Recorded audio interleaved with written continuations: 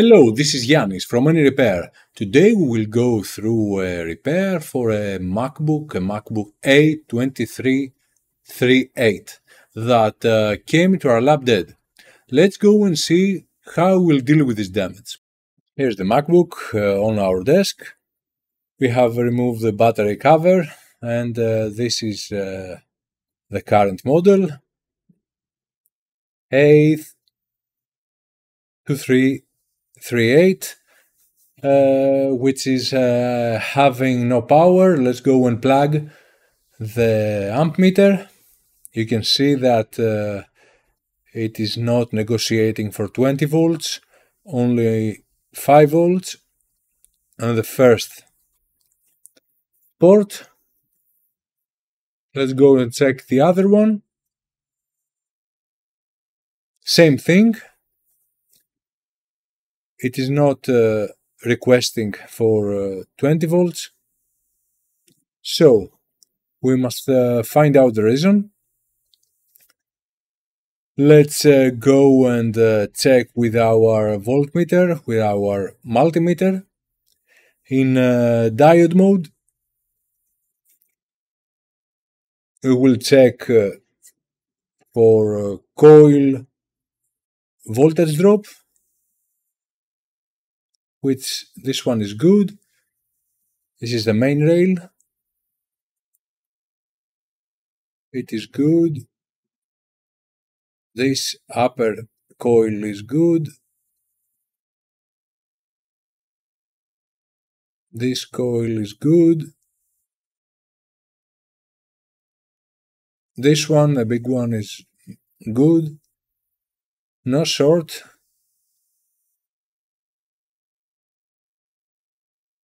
No short too. We're having nice values. And, oops, this is not good. This is a coil, as I can see, and with a low value, but not close enough to the CPU, so it should be high, and it is low. Let's go and see with our microscope to see better.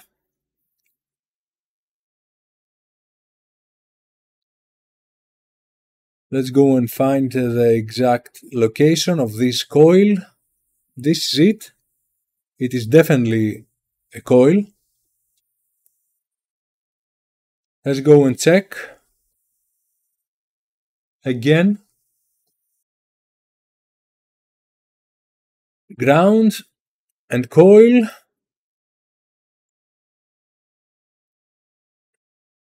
Nearly zero.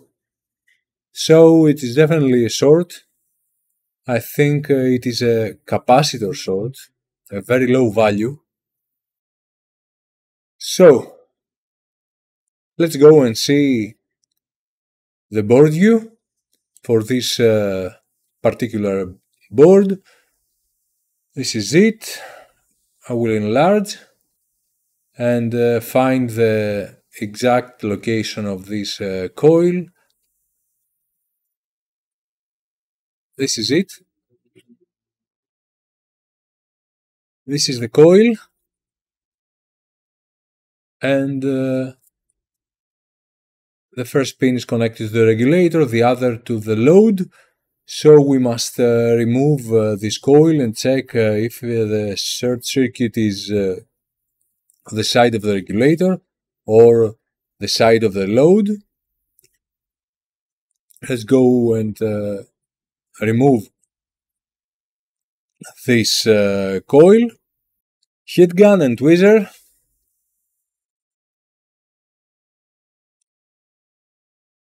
We will remove it and we will solder our DC jack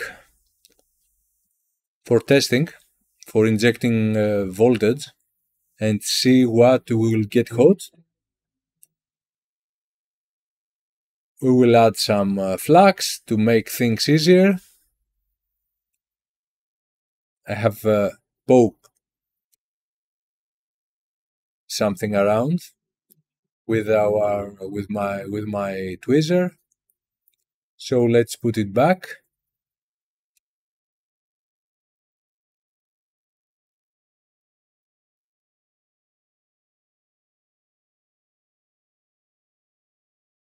Poke again with low air pressure.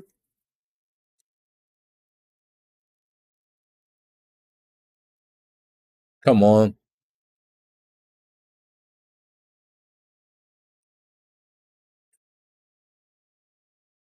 Okay, I think we're good now. So it is the time for the DC jack to be soldered. The red wire on the load side and the black wire will go to a ground point.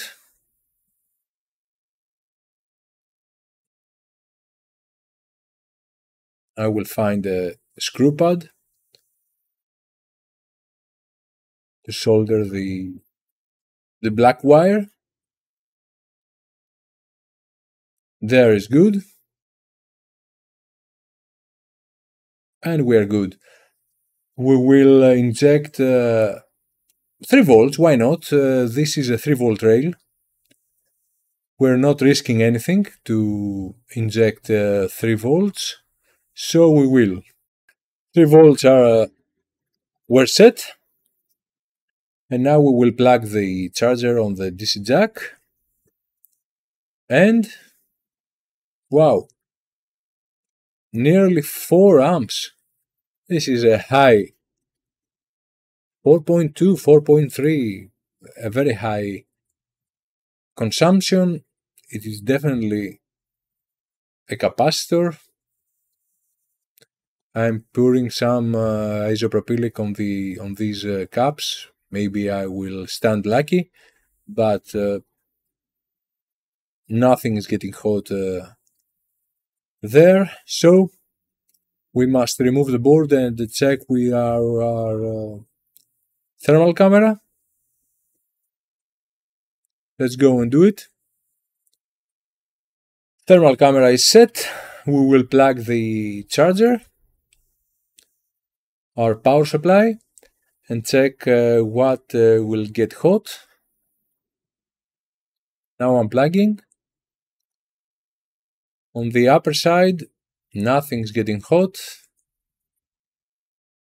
but on the lower you see the glow. Wow, something is really burning there. It is beside the NAND. Oh, that's not a good thing, but maybe we are lucky.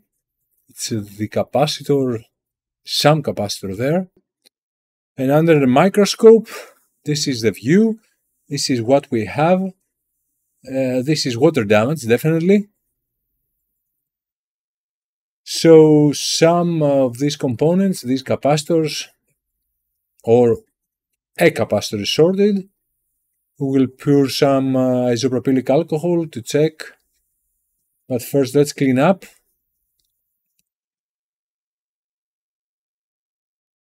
Okay. Nothing will change, of course.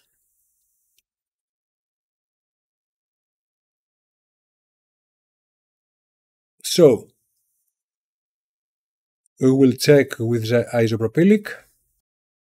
And look, with 4 amps, the isopropylic evaporates quickly. I don't have any guesses what is about. I think we must remove the underfill, this resin that is holding these capacitors in place. And after that, we will check what is heating up again. I don't think that we will forecast or see something. There are 2 capacitors that are ugly. But first, let's remove the underfill. 200 Celsius, our tweezer, and we are trying to remove the resin that is holding these capacitors. We're trying not to harm the NAND chip with high temperatures, you know. It's not good because the underfill beneath the NAND flash is a lot, and if the solder bores expand, we will have a certain short with some balls while melted. So I'm trying to remove this resin. I will need something sharper.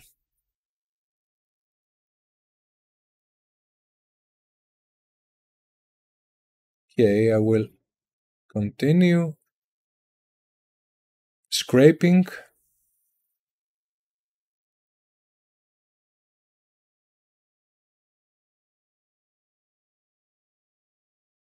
And I will go through with my knife now. And while I'm scrubbing, oops, this capacitor is off. It's off board. I don't think that is a coincidence. I think that this capacitor was damaged. So we will check now for shorts. There are no shorts. The rail is clear. Good news. Very good news. So we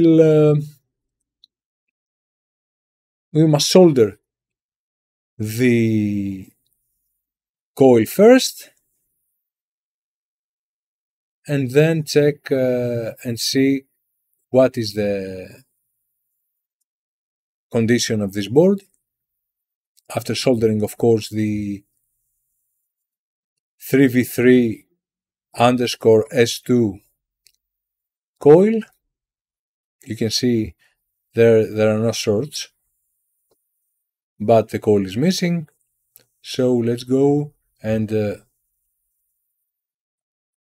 restore the circuit. Let's put the coil back. Microscope view now. Okay, here's the coil. We will not use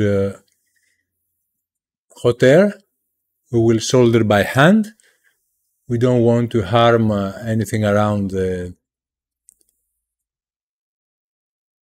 coil.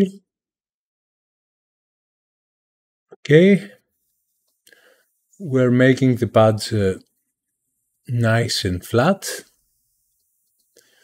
and then placing the coil, and with our tweezer we are pushing while we are soldering in order to be the coil to be flat on the pads. Now we must add some solder to ensure that it is soldered properly on the pads. Likewise, and after that we will clean a bit and test our board if displaying anything or something, or we're having other troubles. Let's go with triple speed. Put the board back. Plug what we must plug in order to check what is going on with the board, if we are having a display or we are not. If we are having a display and the macOS loads, we will be okay. So let's go and see the amp meter, which is good. We have an Apple logo, and we have a macOS loading bar. These are good news because The NAT flash is working, and we are loading the macOS. I think that the case is okay. The trouble is no more. We have no short. We have a healthy MacBook. That was it. That was the repair as you saw. If you liked this video, consider like, subscribe and share. Thanks for watching. See you in another repair. Bye.